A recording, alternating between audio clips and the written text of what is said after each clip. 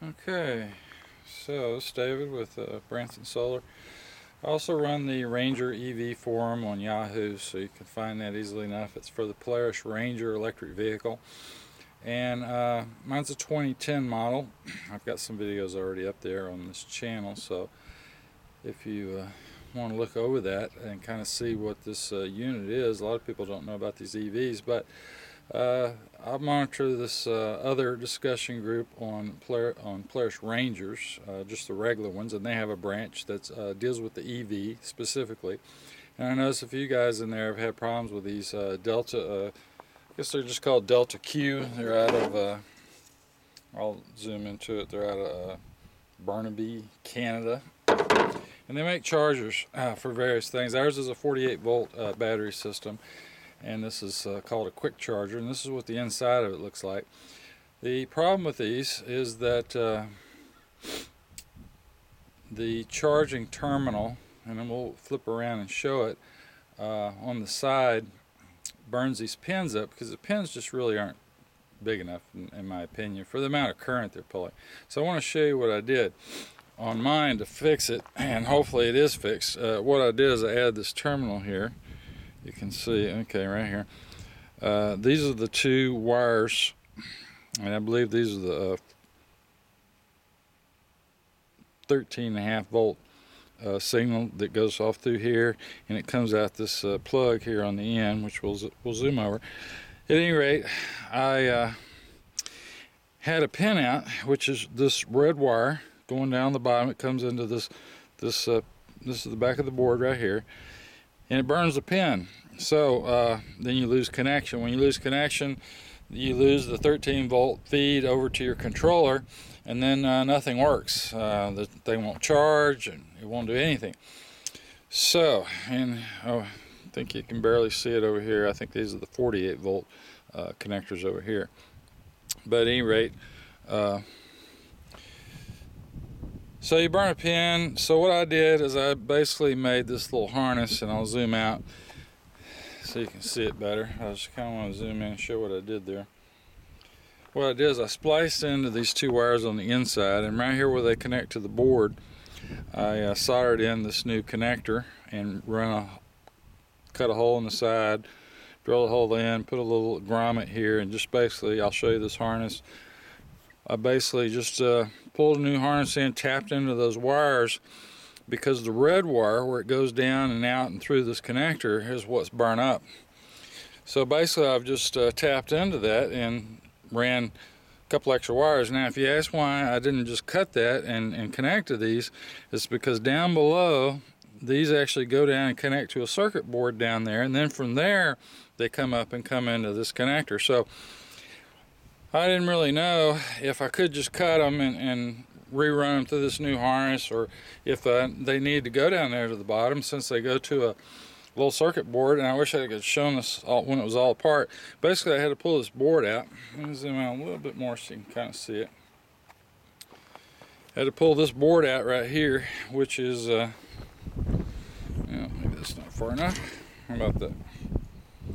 Alright, so I had to pull this board out to get down into the bottom where I could see what it all looked like. Make sure there's no wires burnt down here on the bottom where this connects.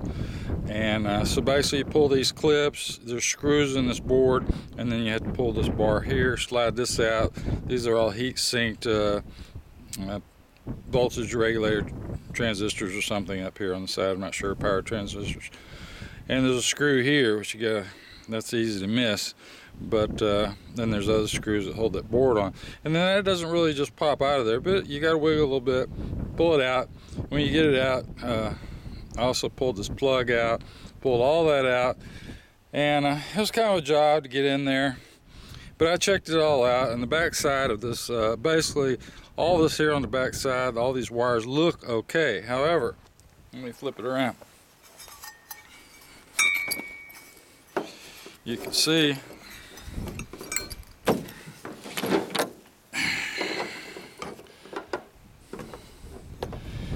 right there where the wire is burnt through, and that's a just slightly. At any you go. Now that's the 13, what they call a 13 amp volt if you're looking at the wiring diagram. That one pin, apparently it just can't carry the amperage. That pin, I believe, is the one that goes back to the controller and gives power to the controller. And without that 13 volts coming to the controller gives you an error, and the charger gives you an error, even if the charger actually works. And the thing is, I don't really know. I haven't plugged it into the unit yet. But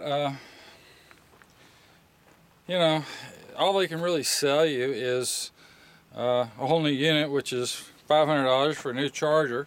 But that won't solve the problem because that pin damaged the plug on the other side. So how do you deal with the plug? It's all burnt up as well. All I can really do is cut the wire off of it. So that's what I'm going to do. And we'll do another video on the other side when I get to that.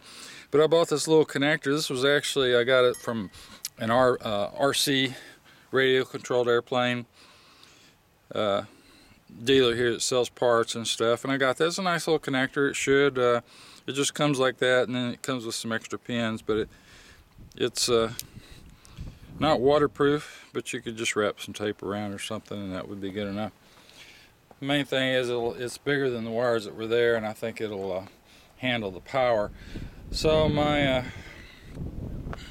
red wire down here is the one that's actually burnt and gone on the bottom there. So I'm going to start out just by cutting on the other side. I think it's a purple red, I believe, on the other side. I'm going to cut that one and just hook it up to the red wire here and see if just bypassing that one wire, maybe all these other terminals are actually good.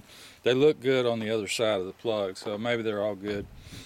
But you can see how small those plugs are. Now, I'll zoom in a little bit, and I'm going to put this up in HD so you can... Maybe that didn't work as good as I thought. Just back up. But there's the 48 volt plug. And I think you can see the little sticker on it right below. Actually, sorry, that's the DC to DC output on that side. It says 13 amp volts at 30 amps maximum.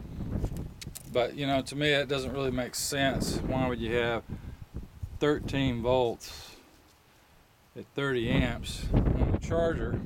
If you look at what the charger says, let's just spin that around. I think we can see that. Alright, you look at it, and it says right on it, well, it takes in 110 volts. Charger output 48 volts at 18 amps. So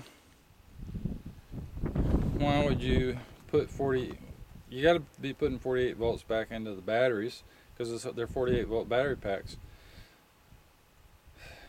So why would you have a 13 volt at that high of an amperage connection? I don't know. I mean, I can't check the voltage. I was just looking at it and I'm thinking, okay, well that has to be the 48 volt. But at any rate, I think it's the purple wire. I'll have to check that. When we get to the harness video, I just wanted to show you what the inside of this thing looks like. It actually looks like a very good unit. Hopefully that's not too much sun. But yeah, the inside of it, it looks good, but those pinouts are just too small for the amount of power that's coming through it. So I think I should have just put some bigger plugs on the end of it. And there's tons of these things out there, so I don't know. I've read I don't know how many different people that have had the same problem with these wires burn up. Well, if they're burning up, it's because the plugs probably are not big enough on the pins on there, just not big enough, and they should put some heavier duty pinouts. But whatever. So we'll put it on and then we'll try it out, and then I'll do another video and we'll show what I have to do on the wire side to make it work. But at the moment I'm just planning on cutting that one wire that's burnt and running it through this new little harness. And basically you can see I just spliced them right on the board. So it was probably overkill, but the connection's good, shouldn't have a problem. And if I find out that that's all that really is wrong, then technically somebody could just, instead of taking that apart, just pull those that red and that black and cut them and solder all that together without taking anything else apart, and maybe they could effect a fix a little bit easier than what I did, but it really wasn't that bad. It just took a little while. So at any rate, that's all I got today, and then I'll do a follow-up video on the EV side. Thanks.